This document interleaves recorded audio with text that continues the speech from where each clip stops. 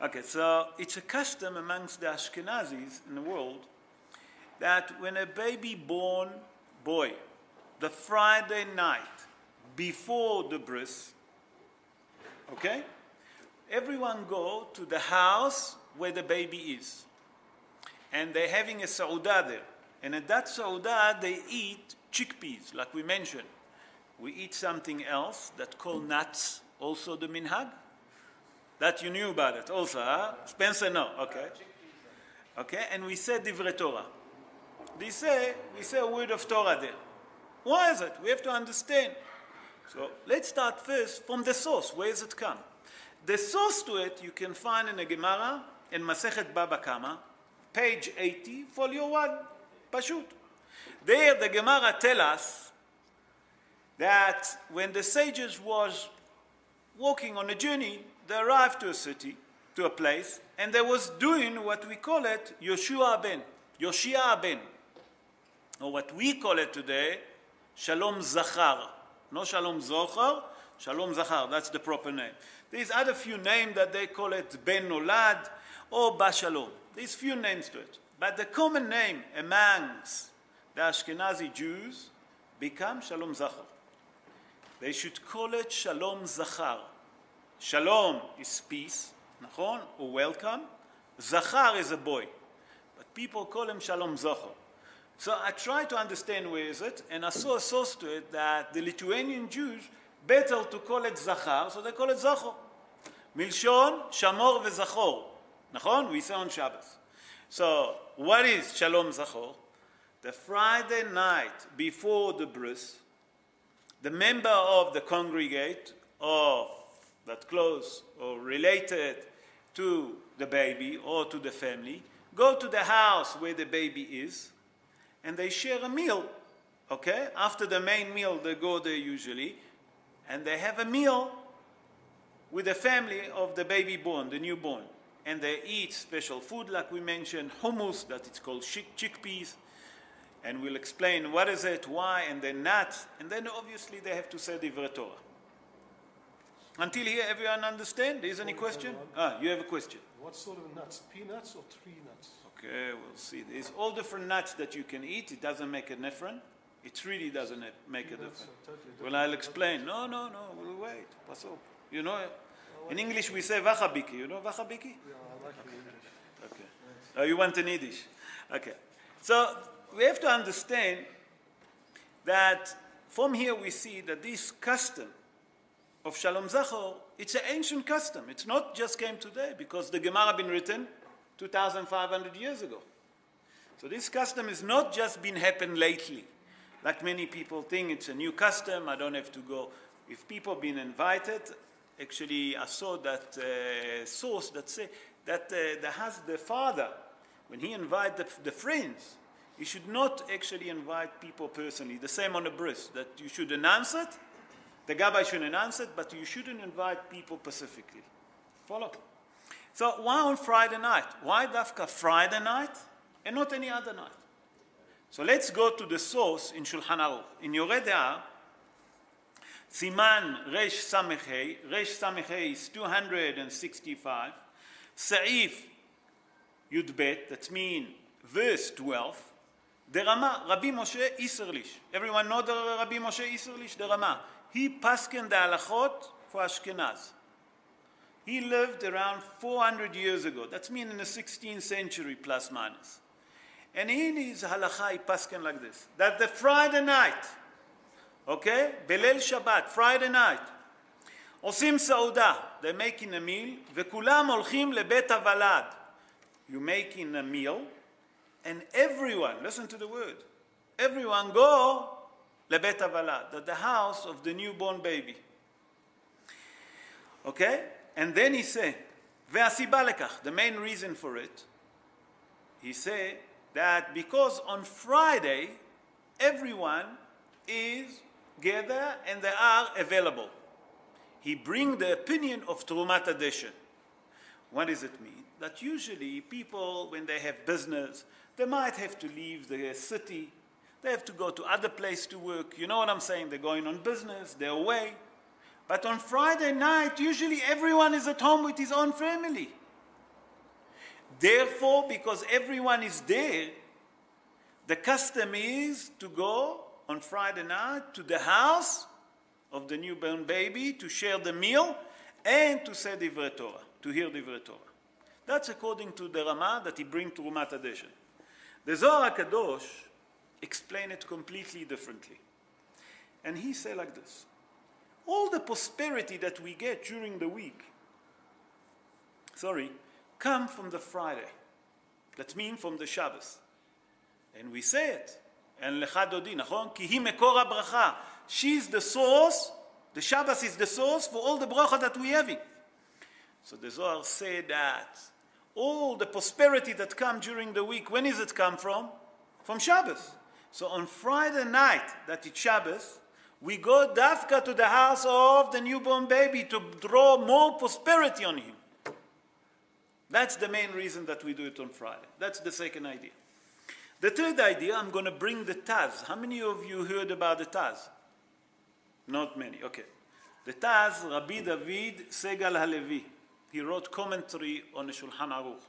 And he also in the Shulchan Aruch, in Yoreh De'ah, Resh Samechei, 265, in Siman Yud Gimel, that means verse 13, he explained that the main reason that we're doing on Friday night, that we don't do a bris until the baby will see Shabbos. That means that the baby will have a chance to experience one Shabbos, to get the prosperity from it, and only then we'll do a bris. You follow? That's the third reason. The fourth reason that I saw, that it's brought in the book Brit Avot. And the book of Brit Avot says something very interesting. If we look at the baby, why dafka Friday night? Usually when there is a scholar person come to town, a great Talmid Chochem coming, the first thing that we do, we want to run and go and see him. When do we usually go and see him? On a Friday night, nachon? Because everyone is there. He said when a baby born is exactly like a righteous man. Why? Because a baby never sinned. And if a baby didn't sin, we obligate to go and visit him. The same like we obligate to go and visit who? A great tzaddik. So from here we see the value of a baby like a tzaddik. Why? Because a baby never sinned. And he considered a tzaddik. So that's the fourth idea. The fifth idea, it's brought in a book that's called Nefesh Harav, the soul of the Rabbi. And in his book, he explained, why do we go to visit on Friday night? And he brings totally different explanation. And he says something like this: we don't go to visit the baby. You know why we're going? And he brings a source from the Rambam. We're going to visit the mother. Why? Because the mother given a birth. And the Rambam say in Hilchot Shabbat, and his Hilchot Shabbat in chapter 2, Halacha Gimel, that means Halacha 3, chapter 2, Halacha 3, the Rambam say that if there is a person that's sick, we obligated to go and visit him. And when do we go and visit him? On Shabbat. And even if he need us to do Hilul Shabbat for him, we obligate to do it. And here come Nefesh Harav, and he say, you know why we going on Friday night? Because the mother of the baby have a law of Holeh. That means a person that is sick. And not only that she's sick, she is a Holeh Besakana. That means that there is a danger. And we know that the mother, for the first 7 days after she given a birth, Hazal consider her Holeh sheyesh bo sakana. What it means, Holeh sheyesh bo sakana? A person that's sick, that has v'shalom, something harm can happen to him. So the first 7 days, we have to look after them. So come Nefesh Harav and say, we obligated to go to who? To the house of the mother, to see if she need any Hilul Shabbat. That if she need us to help her with Hilul Shabbat, to boil water for her. Just remember, in the olden days, they didn't have ESCOM. Not that ESCOM worked very well, but they have ESCOM. They didn't have ESCOM. So, if she needs to boil water for her, if she needs special food for her, so who's going? Not has v'shalom, we tell a Gentile to do that, or we tell children under the age of 13. Us, that over the age of 13, that obligated for the mitzvah, the Rambam say, going and doing it ourselves. So therefore, Sharav say that's the main reason that we're going on Friday night. Maybe the new mother that given a birth need our help. So that's the 5 reasons why we go dafka on Friday night. We're celebrating Shalom Zachor. Okay. Why is it called Shalom Zachor? Anyone ask yourself why? So I'm going to bring few ideas to it. And I'm going to bring the first source. We start always with the Gemara. I'm going to start, sorry? I have been told that you have a Shalom Zachor on a Friday night because the baby hasn't been brised and he shouldn't be allowed to go through a Shabbos without a bris. No, that's what I said, the Taz. That's what I brought, the Taz. So you obviously didn't listen to me. The Taz say that, Shir'eh Pnei HaShabbat, that he must see the Shabbos. And after Shabbos, we're allowed to give him a bris. That's the Taz. Rabbi David Segal Levy. Rabbi David Levy Segal. Okay, that's the Taz. Turei Zahav. The name, what do they call it? Taz. Turei Zahav. Okay, that was the name of his hibur. Okay, why they call it Shalom Zachor? Why?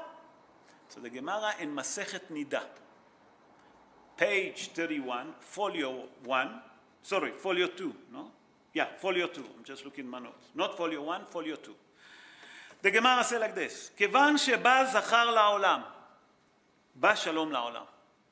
Don't say it to a woman. כיוון שבא זכר לעולם, because a male came to the world, came peace to the world.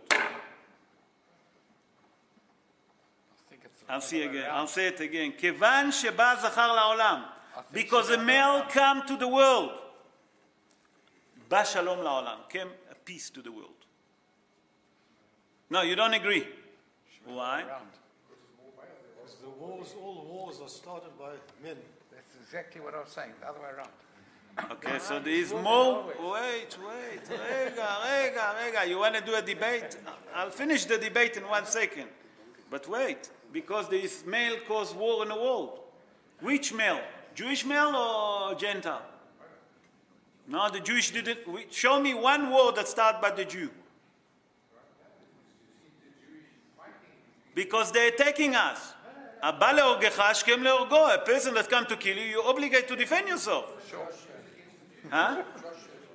Joshua's war was a command from HaKadosh Baruch Hu, and we didn't go into war. We asked him to leave. They didn't want to leave, so we conquered. Pashut. This is our land. HaKadosh Baruch Hu given it to us. And you know when we bought it? Avraham Avinu. Yaakov Avinu, you know where he slept when he had the dream? Long before Joshua. That from him started the 12 tribes. When he ran away, before he even was married, where did he sleep? Har HaMoriah, נכון? So you'll see that the war is not from us. And usually, if you look, you'll see that who have more faribel, a man or a female? No, I'm not going to be so popular, but just for you. Okay, let's continue. The Ya'abed say, why did they call it Shalom Zachor? Why they call it Shalom Zachor? That there is here the word Zachar, Milshon Skira, to remember. What there is to remember? To remember the baby that before he born, where is he? For 9 months.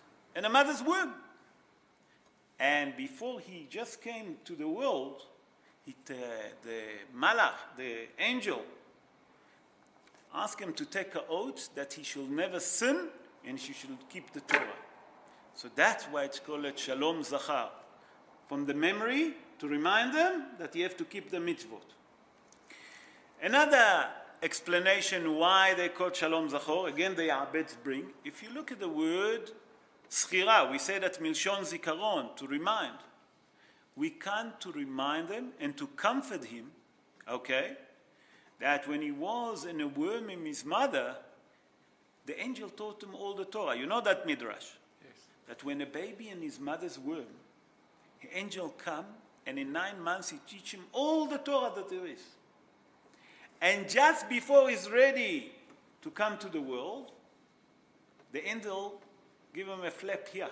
That's why it always have a dip here. Did you know? And he forget all the Torah. And then he come out to the world. So we come to tell him, remember that you knew all the Torah. We come to comfort him that he forget. Now we're going to go to hummus. You remember? Hummus called arbas. Okay? What is hummus? It's a chickpeas. In a meal, on a shalom Zachor, we do a meal. Nachon? Everyone know? We go to eat. We say a blessing, brachot, and with that blessing, we're uplifting. We're making it more holy. We're saying divrei Torah. Not only that we say divrei Torah, there is certain food that we should eat. One of them is a cooked chickpeas. Boiled chickpeas. Why dafka chickpeas? Because chickpeas is round. To remind us that the world is circle. But not only that, Hazal say that in the house of the Mona, what do we eat? Chickpeas. We eat lentil, chickpeas, round. Nachon? Why dafka that? That we come to comfort. Listen to that. We're coming here to comfort who? Come to comfort the baby about the Torah that he forgot. That we come to share with him, okay? The idea that Nachon, that you learn Torah, now that you lost it, we're coming to comfort you. We're coming to share with you. Now you understand why chickpeas? So when they ask you that, Spencer, you can tell them. Okay? There is another reason why is it called arbas. And why do we eat chickpeas? That's not the only reason. There's another reason. Arbas is milshon arbe. What does it mean arbe? To multiply it. HaKadosh Baruch Hu promised Avraham Avinu. What did he promise him in Beit? When he took him out, he said to him, look at the star. That's how your descendants going to be multiplied. Ve'arbe arbe et zaracha kekochavei hashamayim. That means that the main reason that we're eating hummus, because it's called arbas. What does it mean arbas? When I say hummus, it's chickpeas. Okay, but it's milshon to multiply. That we're coming and we're saying that please God, we're all going to get multiplied. That's the main reason that we're eating chickpeas. Then we say to eat nuts. You remember? Yes. You ask me, Simon, which nuts? Make no difference. Because every nut that you eat have two shells. Nachon? Anyone disagree or agree? Baruch Hashem, no one disagree. When you break the main shell, and then you have like a tin, you know, on top of the nuts always. What do you call it in English? A skin. You call it a skin. Okay. That's come to remind us what? The milah, the bris. What do we do in a bris? We first do the milah, cut off, nachon, the orla, the foreskin. After that, there is pri'ah. The moel, on top of the brit, there is a membrane. He tear the membrane. So when we eat the nuts, that we call it a gozim, to remind us of the bris. Now you understand why there is special food that we eat, that we should eat, and that meal of Shalom Zachor. Any question? It doesn't really matter that you destroy the chickpea into hummus, or should you really be better to eat the hummus, the chickpea whole and the nut in its original shell? No. The idea is that you eat the hummus. Also have to, it's got skin. Yeah, but that's one skin. It doesn't have two. But the hummus, we said, because it's round, to remind us that the world is round. What's comes away, what goes away, what comes away, everything is the same. You don't see it anymore like that. Sorry? Once it's already ground up. No, it doesn't ground up. It's come ready. You don't ground up. It's come ready. Chickpeas. You just boiled it. I say boiled chickpeas. I explained boiled chickpeas that call it hummus. Come with a tin. It's come in a tin. You boil it. You just put it in hot water for... I was asking in the tub, you get the hummus. That's right. No, That's what I'm querying. tab, sorry, I didn't understand, sorry, my mistake.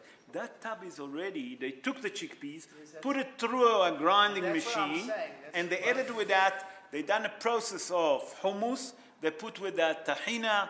It's not, what do you call it? I'm not master chef, but I'll explain. I think that Spencer better than me. But what they do with that, they put few things and they make from it like a spread.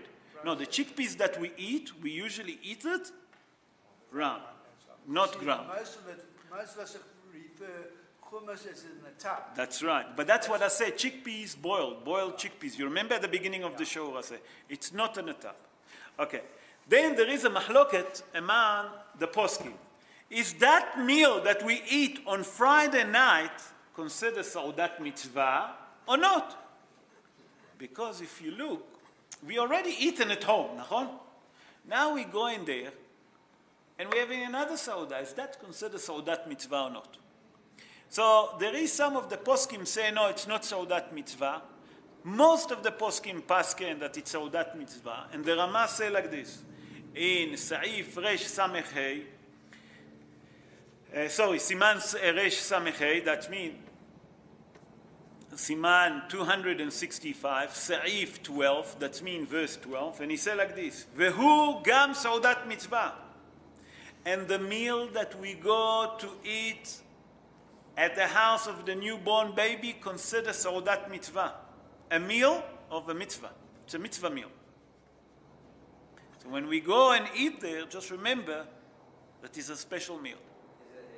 Can that be treated as one of the Sudan, or not as one of the Sudot of Shabbat? No, לא, בכלל לא. סעודות of Shabbat, we have 3 סעודות.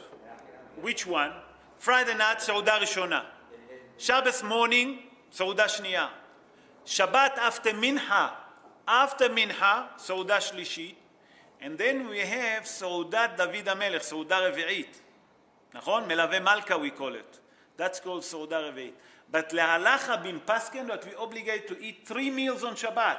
Friday night, Shabbos morning, and then after Mincha.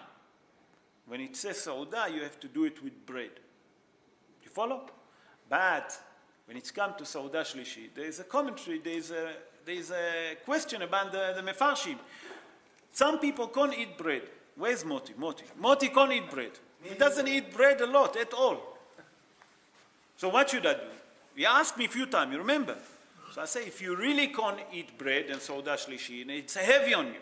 So the Mefarshim say, eat mezonot. I didn't want to tell Moti that there is another leniency, that if a person can't eat mezonot, if he's really full, he can eat fruit. But I see that Moti eat mezonot and fruit, as Baruch Hashem he fulfilled. Sorry, can't eat mezonot, what? בוא תשב שמה, מה אתה יושב לי מאחורה? in the front, there. I didn't want to disturb. Don't disturb, just sit. Okay. לא, אני לא הבנתי את המשפט האחרון שאמרת. אם הוא לא יכול לאכול מזונות, if he can't eat מזונות, and he's too full, and he's really full, eaten enough, you know? Okay. You don't know what is too full. Okay.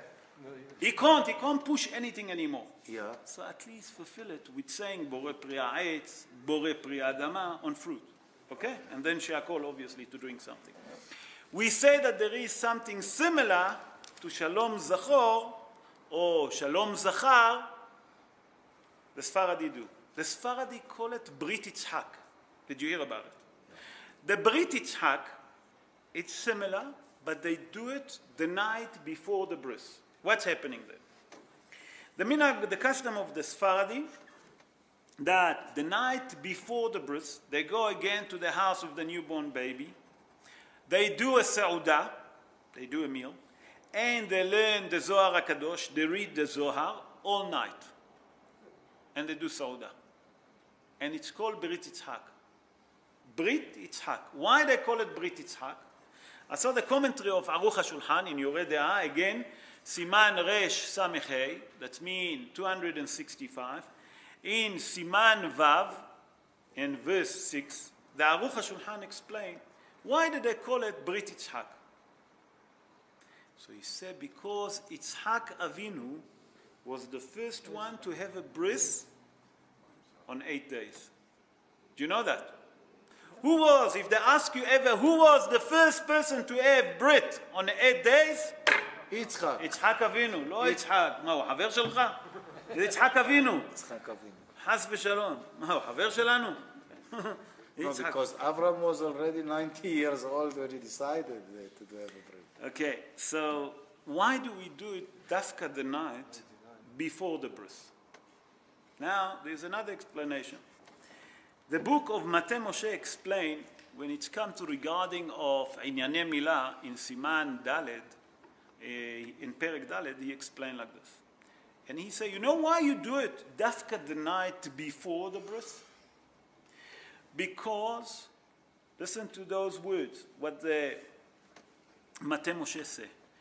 And he said like this, the night before the bris, the evil spirit, the Satan, the harmful spirit, wanted to harm the baby. That's their word. You know why they want to harm the baby? Because they know that tomorrow is going to do a bris. What does it mean doing a bris? Taking the tumor out.